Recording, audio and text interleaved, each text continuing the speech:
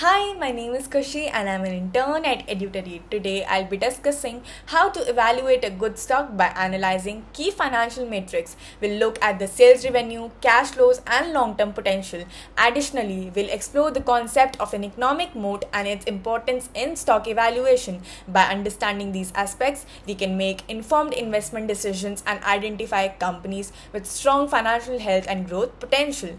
Let's dive into the details. Number 1.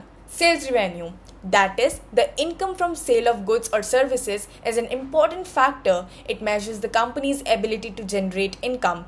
Consistent or growing sales revenue suggests a healthy demand for the company's products or services. Number 2. Cash from operation. CFO is also key metrics in the stock market, representing the cash generated by companies' regular business activities. It is significant for several reasons.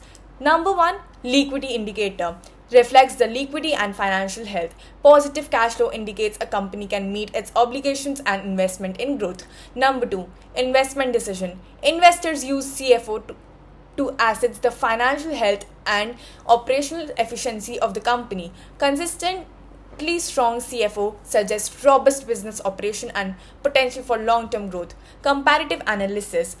It allows for comparison between companies in the same industry, highlighting those with superior cash flow management. Now, in order to invest in a good stock, long-term scope of the company has to be kept in mind. That is, factors to be considered are its market position, competitive advantage, industry trends, and innovation capacity. In long-term potential, it determines sustainable growth and returns. Now, let us understand what is moat. Economic moat is a competitive advantage that allows a company to maintain its position and profitability over time. It can be in the form of brand strength, patents, network effects, cost advantage.